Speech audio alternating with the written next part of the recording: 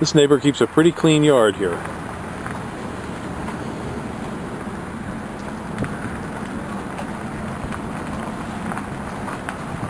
Except when you get to his landscape business.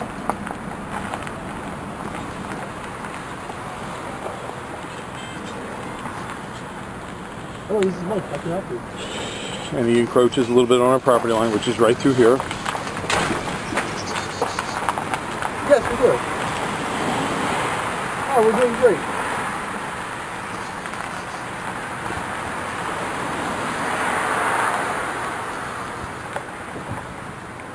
Yeah, there's some pieces down there. You have to come down and pick out what you want. It is from an old barn that they tore down, and you can go through and pick out what you want. There's been a lot.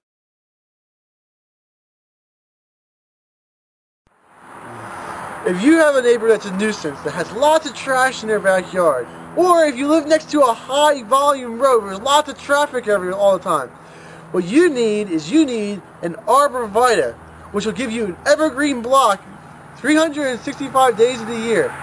And once you put those arborvitaes up, you can block them. You won't have to see them again. There's only two things you can do when you have a neighbor that has lots of junk in their backyard.